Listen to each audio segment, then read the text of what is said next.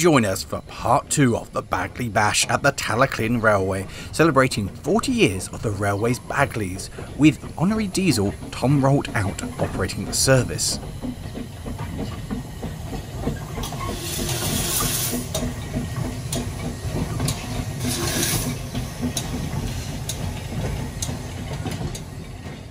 Back at Wharf, one of the stars of the Baguley Bash, number 11, had just pulled into the station, and we would be getting on this train for a trip up the line. But the Baguley wasn't going to be the motive power. Oh no, we were going to be travelling on something much, much slower.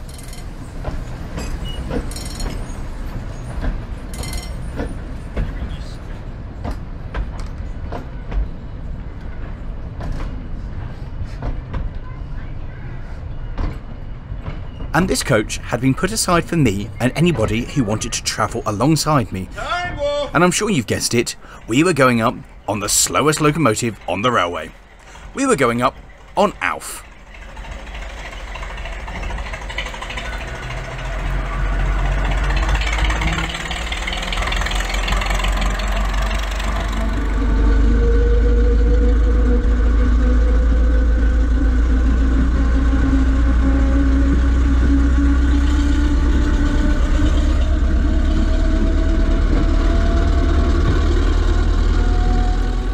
Welcome on board the train with Lawrie. We have the fastest, quickest, most powerful locomotive in the entire fleet.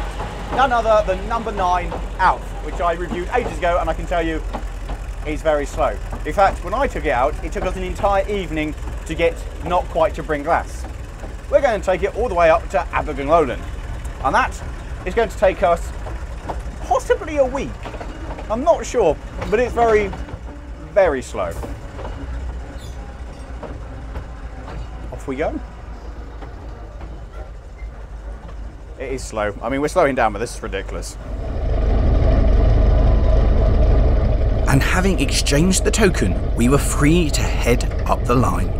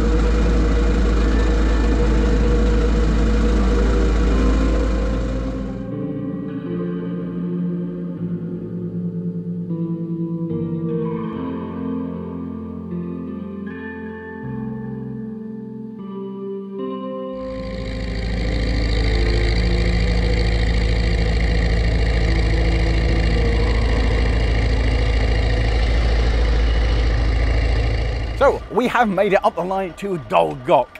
And frankly, the time it's taken us to get here, any other service would now be at the other end of the line and coming back. It's been a wonderful way to sample the scenery of Wales on an amazingly sunny and dry day. It is glorious. Well, I've got a train full of people who are supporters and fans of the channel, so we're chatting to all this bunch, and it's pretty good actually. So with that, the guard's giving me funny looks, so ta-ra. To enjoy the views from the cab in real time would take hours, so I have sped up the journey quite significantly from just outside Dolgok all the way up to Talyllyn.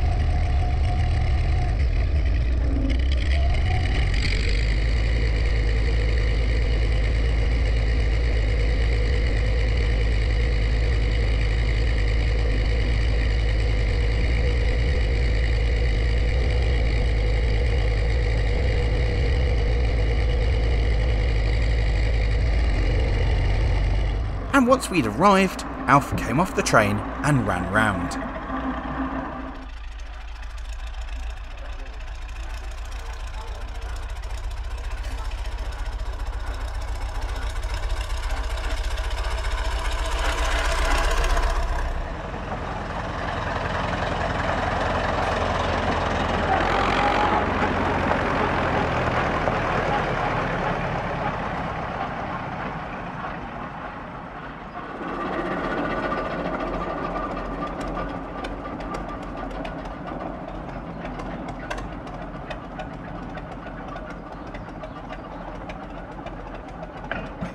Having finally arrived at Talyllyn station, which took an exceedingly long time, we're now going to wait for the next exciting thing, which is a non-stop double header with the birthday bash diesels themselves. Yes, we're waiting for double Baguley action. The problem is that it's taken us a long time to get here, but we still have 20 minutes to wait. So with that, we're going to go and explore the station and see if there's some nicer shots that we can get. But before the Bagleys can make their way up, we had to wait for the down service to go and clear the line.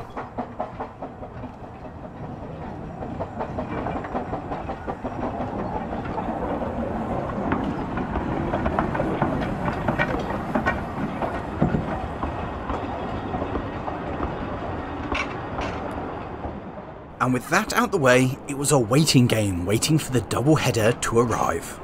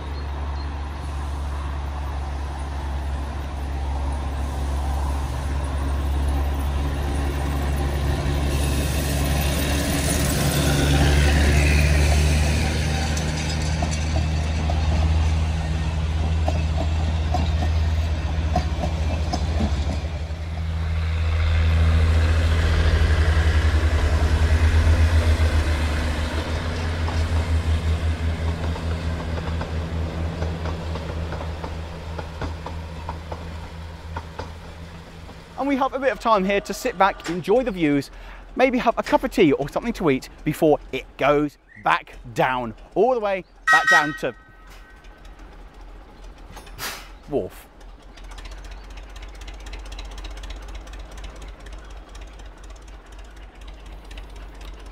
So the interesting thing was, we were meant to be on that.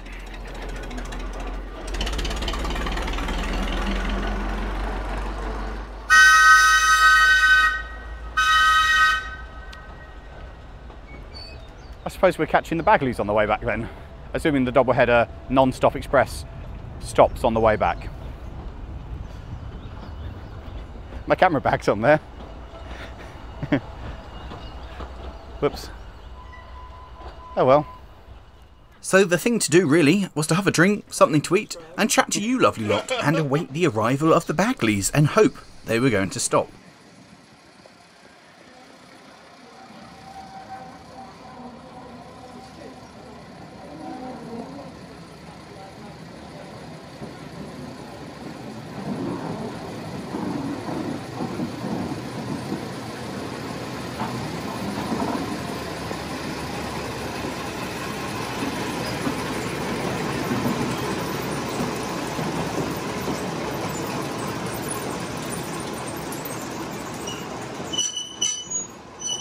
And rather pleasantly, they did, which meant that we could hop on and return down the line.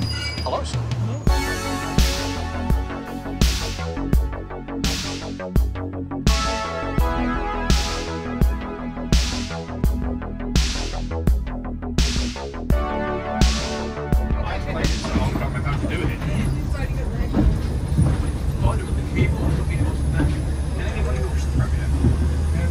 Our arrival into Wharf marked the last public service of the day, with number 7 already heading off to go to shed. But just because the day was over for the public didn't mean that it was over for me, because I got asked if I wanted to help tidy everything up, and if I wanted to have another bash driving one of my old favourites. Did I want to drive Alf?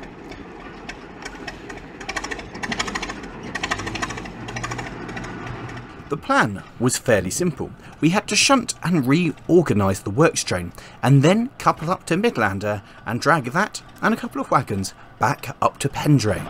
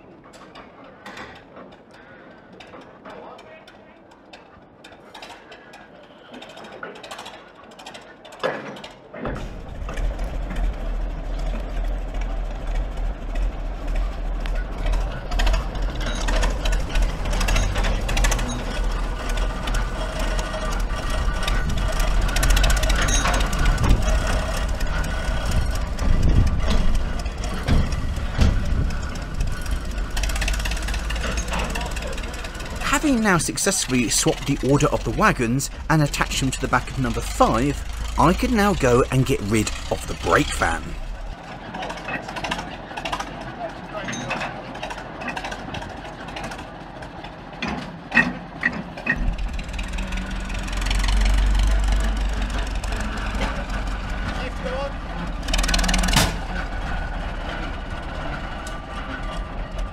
And with that, I went and put Alf on the front of the train, ready for its journey up to Pendray. But I wasn't going to be going on Alf. No, there was one locomotive that I particularly wanted to have a ride in the cab of.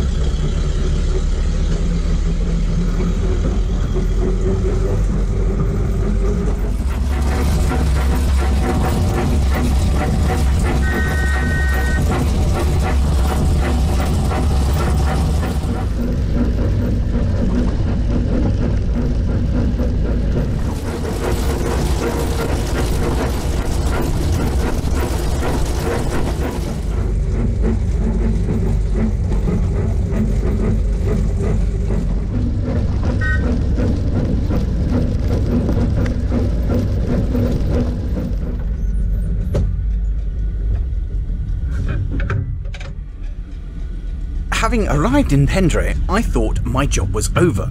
But no, I was told to get up into the cab of number 11 and complete the shunt. Rolling you off, still rolling off. About 2 feet. Just watch for, yeah, he's clear, he's off the side.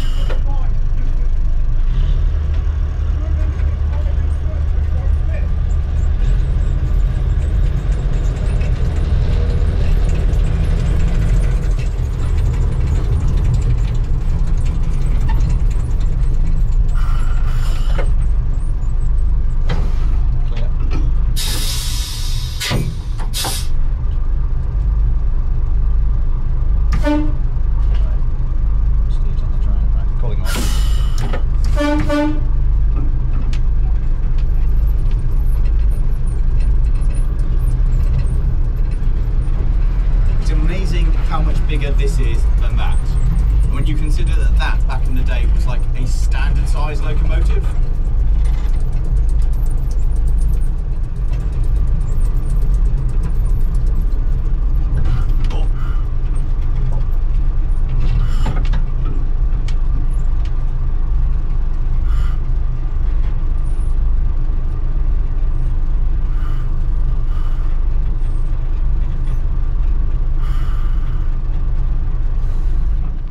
We were positioning number 4 ready for it to be taken away for overhaul, so my cameraman has the last footplate ride of number 4 in its current ticket.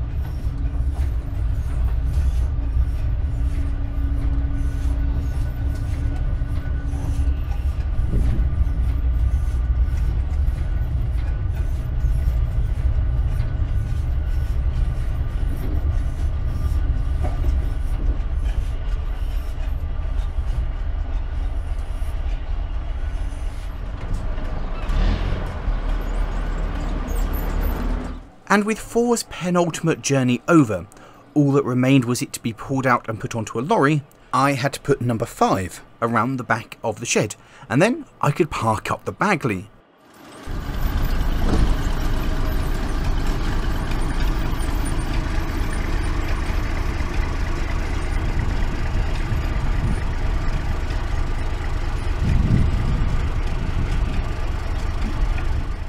But just because I was parking the Baguley up in front of number 4, ready to draw it out tomorrow, didn't mean that I was finished.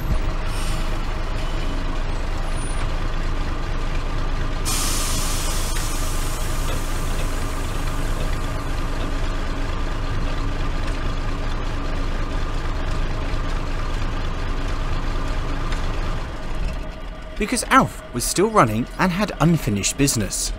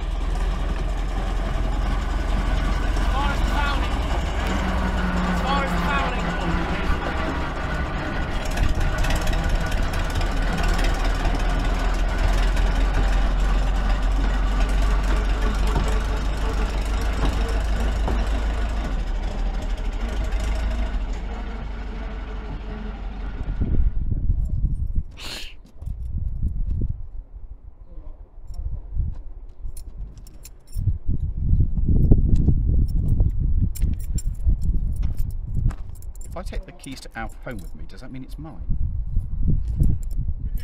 There was but one more thing to do, and that was to have a drive of number 12, because then I'd had a cab ride on all of the internal combustion that had been running during the Baguley Bash.